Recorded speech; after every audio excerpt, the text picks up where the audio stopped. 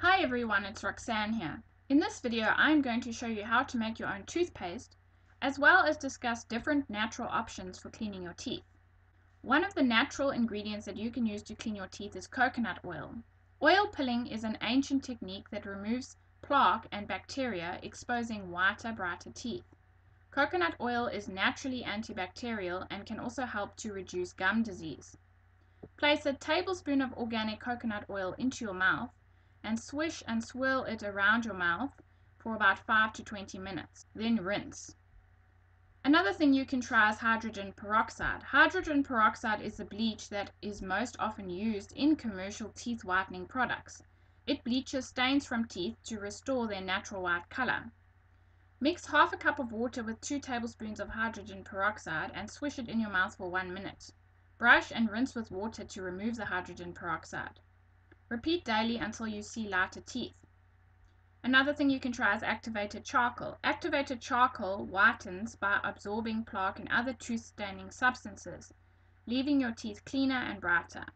Activated charcoal can actually be helpful in changing the pH and health of the mouth, and is effective in preventing cavities and killing the bad bacteria present in tooth decay. Wet your toothbrush and sprinkle with food-grade activated charcoal powder and then brush for 2 minutes. Bicarbonate of soda. Baking soda encourages the formation of plaque and helps to prevent gum disease. Baking soda is mildly abrasive, which helps gently buff away surface stains. It also fights bad breath and helps in treating painful mouth ulcers. I would like to mention that repeated usage of baking soda can soften the adhesive used to hold braces. Therefore, people using braces are advised to keep away from it. Also, if you have sensitive teeth, you should stay away from it.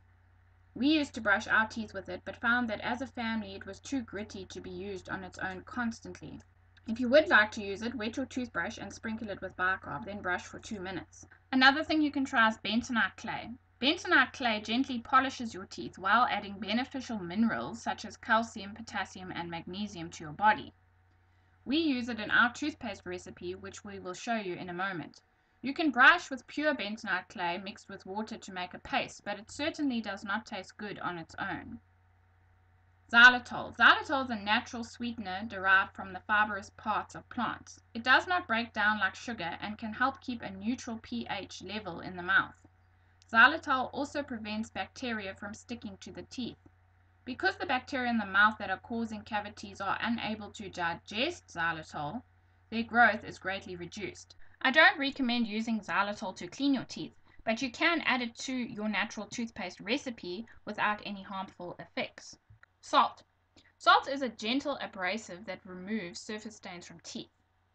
Salt water helps inflame gums and rinses away bad bacteria in the mouth. To make our natural toothpaste recipe, you will need 2 tablespoons of bentonite clay, 1 teaspoon of xylitol, 1 teaspoon of salt, 5 drops of peppermint essential oil, and enough water to make a paste. Combine the bentonite clay with the xylitol, salt, and peppermint essential oil.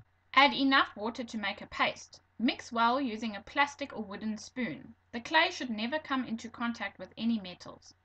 You will have to see how much water you will need to get to the consistency you prefer. We like our paste slightly more on the thick side rather than too runny.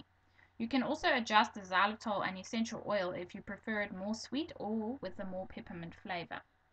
To use, simply place a small amount onto your toothbrush and brush as you would with regular toothpaste.